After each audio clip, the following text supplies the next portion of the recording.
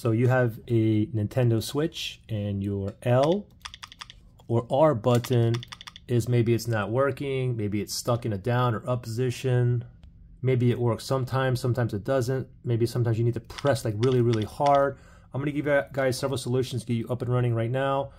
I mean, only thing is hopefully there's nothing internally wrong, like your spring or nothing. You just have maybe dust or lint. Maybe you got soda stuck in there or whatnot, all right? So the first thing is make sure, you know, if your L and R is not working or working, just go to your home, go to your home page, go to settings here, and then from settings you want to go down to controllers and sensors. And then from here, we're going to go down. We need to do a test input devices. Okay, let's tap on that right there. And now we're going to tap on the first one, test controller buttons. Okay, we'll tap on that and just make sure your L, so you can see my L is working as well as my R. Okay, yours may not be working. So now there's several ways I fixed these like in the past. One way is you can get a toothbrush, kind of want to go in here to the crevice like that. You can also try like an index card or kind of like a thick piece of paper where you can kind of like glide in there and start cleaning like the sides.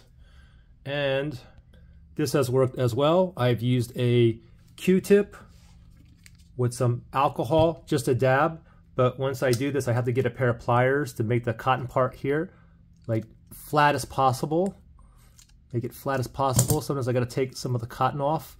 I damp it a little bit and I go in there and I just keep wiping around. And the other way is you can, if you have like dust off, something like this, okay? I mean, the toothbrush may work for you. If it doesn't work, try something else, okay? Whatever you have available in your house. But the dust off here seems to work really well as well. You just go ahead and pop that right in here.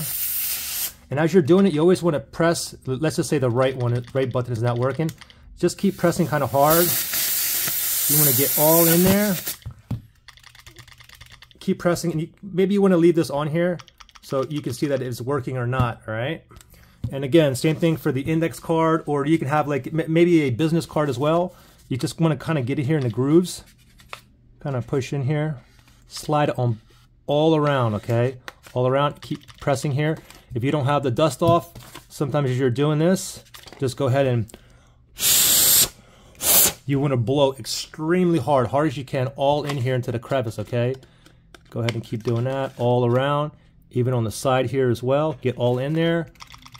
Go back here and, you know, recheck it to see if it's working again. Okay, it's working, or it's not. And also, like I said, you know, if you have like a Q-tip, you can get the Q-tip here. You might have to take some cotton off, and you kind of want to make it flat. I have a pair of pliers here. Just make it nice, as flat as possible, and then get yourself a little bit of alcohol here. And I just put some in here. Just dab it just a little bit there. And then try to get in there as much as you can, all right? Try to get that cotton in there. You know, especially if you have something sticky in there. Maybe you guys got some Kool-Aid stuck in there, you know. Even on the bottom here, go all around. Keep going, and you know, keep spamming it as well. Don't forget to get under there. And just keep playing with it, and eventually, hopefully you're up and running. If any of these steps work for you, please comment and let everybody else know what you actually use to get yours working. All right, good luck, guys.